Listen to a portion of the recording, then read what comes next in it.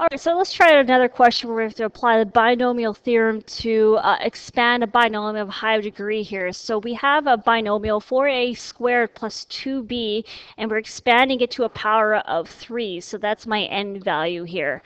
So how many terms are in this expansion? So it's actually 1 more than n, so n plus 1, which is 3 plus 1. We get 4 terms in total. And then what row of Pascal's triangle will this come from? Well, since we have 4 terms, that's actually going to be our row number as well. So we're looking at row 4 of Pascal's triangle here. So once again, I'm going to use this table method to organize all of this, all the expansions here, because it can get pretty tedious after a while and a little bit crazy looking. So let's look at the coefficients here. So since we're looking at row 4, to get row 4, we go 3, choose 0, which is just 1.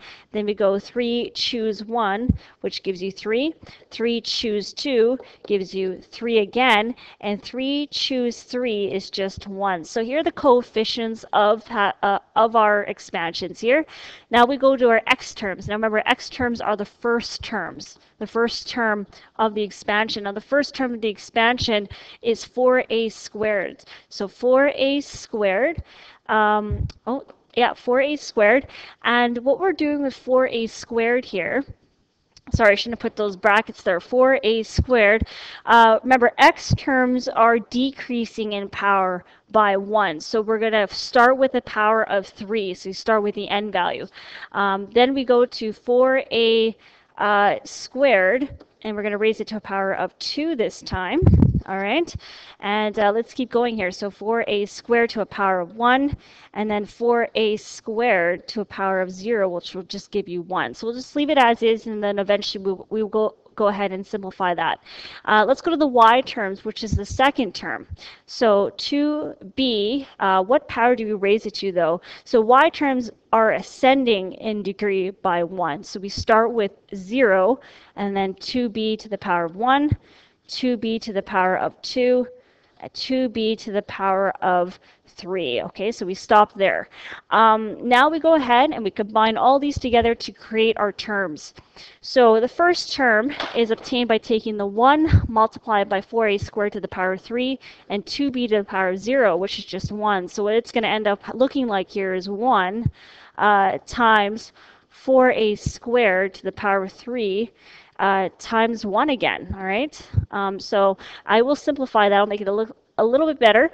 I don't need to write these ones down, obviously, but we do have to apply this 3. Now this 3 applies to both the 4 and the a squared. So 4 cubed gives you 64, and a squared to the power of 3 gives you a to the power of 6. So there's my first term done. Let's go to the second term now. We have 3 times 4a squared to the power of 2 times 2b to the power of 1. Now this one's going to create a little bit more of a bigger number here.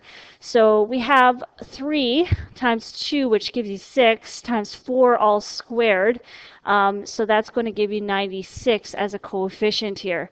Then we have a squared to the power of 2, which is a to the power of 4, and then b to the power of 1, and we'll just leave it like that.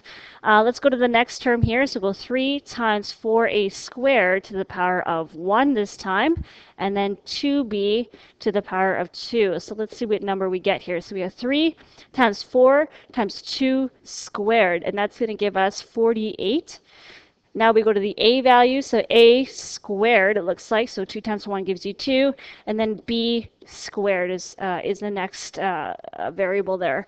Finally, last term here, we have 1 times 4a squared to the power of 0, that's just 1, and then 2b to the power of 3. All right, so this is just 1. So we have 1 times 1 times 2b to the power of 3. Now 2 cubed gives you 8, and then b cubed is just, well, b cubed.